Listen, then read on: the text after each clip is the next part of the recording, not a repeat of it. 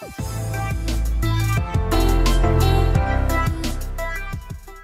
friend, this is Rupesh and I'm watching CVBNet video series on DFS, which is called depth first search. And you know what? It's very easy.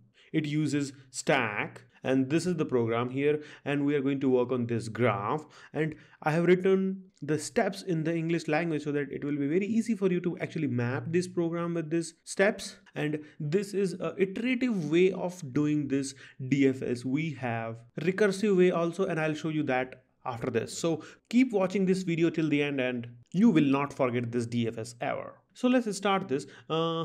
You know what? I will not take this one. First, I wanted to tell few points. So these are the points. So the first point is depth first search is an algorithm or technique for traversing tree or graph. And DFS uses stack, or we can use recursive approach. So you need to understand or remember these 2 points for this. And the application of the DFS is to find the minimum spanning tree of all pair shortest path tree, and detecting a cycle in the graph, path finding, topological sorting, or to test graph is bipartite or not, find a strongly connected component of a graph. I love this part. And maze problems. I mean, I like these things also because it is really cool when you use DFS to actually solve these problems.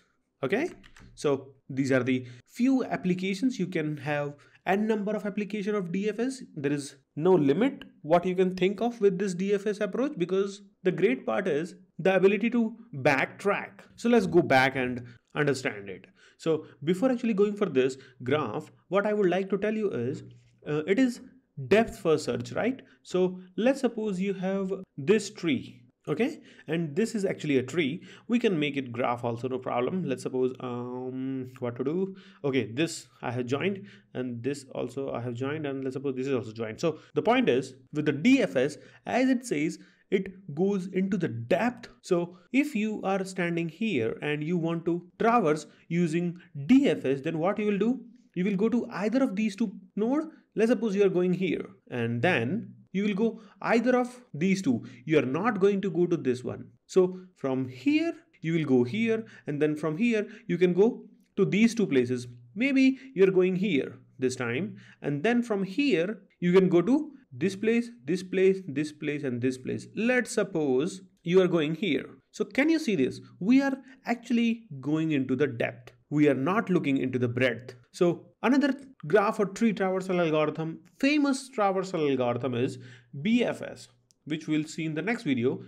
That goes something like this. Let me just undo all these things. Okay, so again, we are standing here, and after this, what we will do, we will see these 2 first before going any further.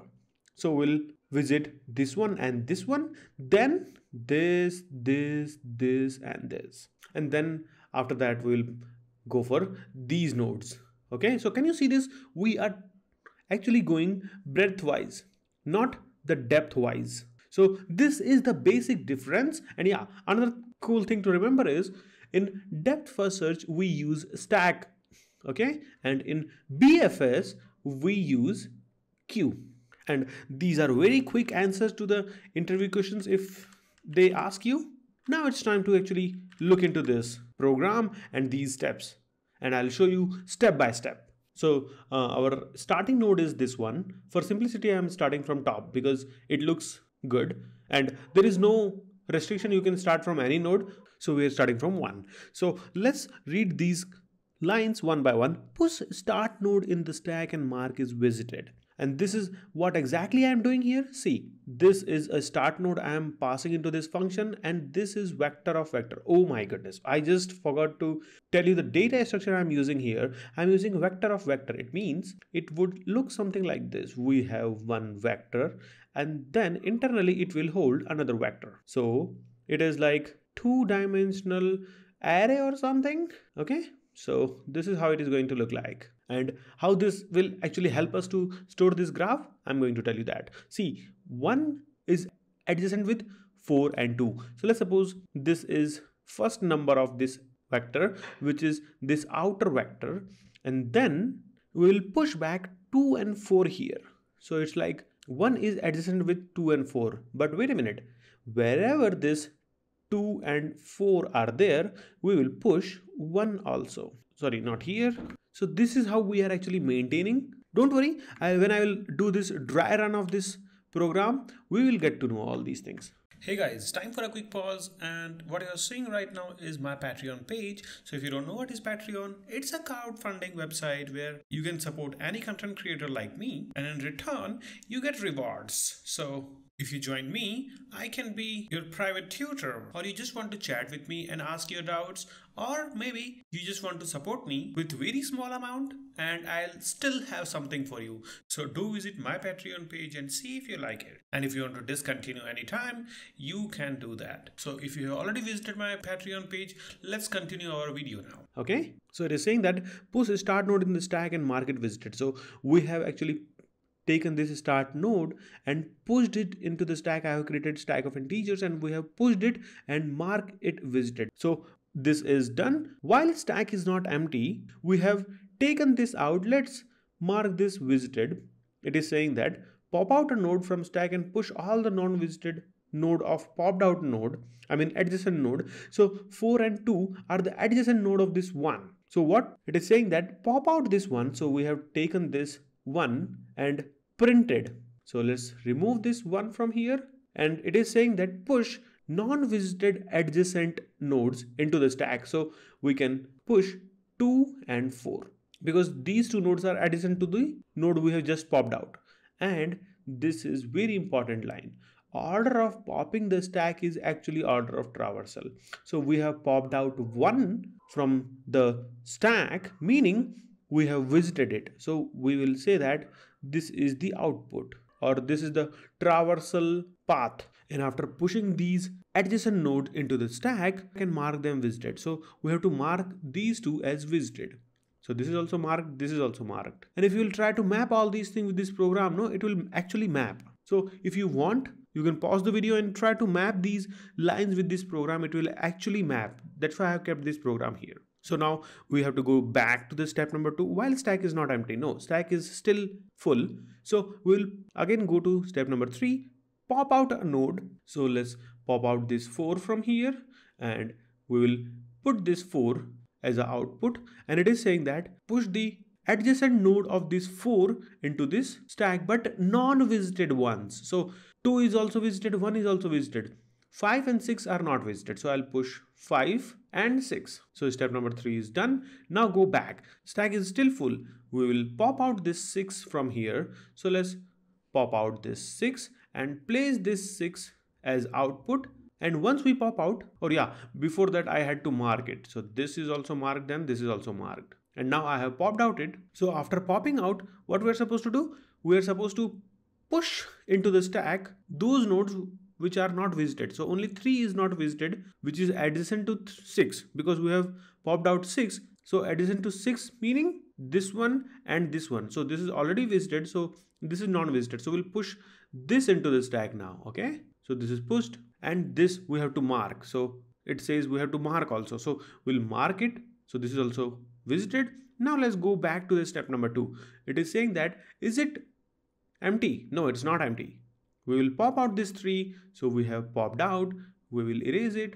And once it pop out, it checks, is there any adjacent node non-visited? No, it's not. So we'll just simply go back to step number 2. So step number 2 will check, is it empty? No. Then we'll pop out this 5. So let's do this. And when we are popping out this 5, we have to check, is there any non-visited adjacent node to this 5? No, there is not. So we'll just simply go back to loop. So before that we had to remove this 5, and now only 2 is left, and the same thing with the 2. So we'll pop out this 2 from here, and our algorithm is done. So this is the actual order you will traverse this graph. So this one first, then this, then this, then this, then this, and then this. So this is the way to do this with recursion. I have done this DFS R, meaning recursion. It is very simple. We will call it with the start node, and then we will say that, okay, we have to mark this as a visited and printed, meaning we have visited this first node, and then verify all the adjacent. If it is not true, meaning we have to call them, and if it is true, meaning it was already visited. Because once we visit, we initialize true in that. So this is how it will work. And in order to understand this, you should be knowing recursion. If you don't know recursion, please go ahead and watch my video on the recursion. And this is what I showed you the iterative way. And see, we have to initialize this visited vector with all the things as false. And this is the main driver function.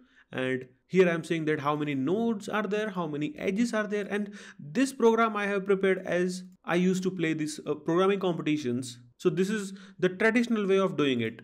I will take a vector of vector. See, I have taken a vector of vector, and how many nodes are there? That many plus 1 would be the resize number. And then visited is also a vector of boolean here. And then I'm just simply resizing that also with nodes plus 1. And this is how I push my data into the vector. See, I'm taking from console input X and Y. So this is one node, this is another node. And this is the actual input to my program. See, I have 6 nodes and 7 edges. So you should be knowing what is edges. Edges connect to nodes. And these are the edges. So 1 is connected to 2, 1 is connected to 4. You remember 1 was connected to 2 and 4 was connected to 5. So this is how I will give the input to my program, and then I will initialize my visited node, which will be initialized with false. And then I'll call this DFS and this recursive DFS. So let me run this and we will sum this video. So compile successfully. I'll execute it. And now I'll just copy, paste this input. So this is the input for my graph. Okay, so let's paste it and I'll hit enter and see it is showing 146352. Oh my god, this is the actual number we got there, right? And let me see which one I'm using. See, I'm using a recursive way, sorry, non-recursive way. This is an iterative way. So let me just get rid of this one, visited. This is a little annoying here, and I'll just simply print it. So let me just redo this again. I have compiled it. Let's execute this and I'll paste my data, hit enter. See, 146352. This is the order. Okay, now let's try the same thing with this recursion. Let's see what it gives. So if I'll do this, or you know what, I will compare both. Let's do that. It will be a fun. So let's do this cout and line, and I'll save this, compile this and execute this. So I'll hit enter. See, the order is little different here. See, in the first case, we visited 1, 2, 4, 5, 6, 3. So here is the graph 1, 2, 4, 5, 6, 3. This is also a depth first search. And another one is 146352. This is the order I explained you in my explanation. Cool, right? So don't forget these steps. These steps are very important. Actually, this one is coming only one time, and this is just telling that, okay, go to step number 2, meaning this is starting curly bracket and this is the ending curly bracket, and we don't need this. So actually we have only 3 steps. Push and put a while loop and keep tracking third statement. And third statement says that pop out a node from the stack and see all non-visited adjacent nodes of that one and push them into the stack and mark them visited. That's it. And when you pop out something, make it as traversed output. So it was fun, right? So thanks for watching, guys. I'll see you in the next videos. Bye bye.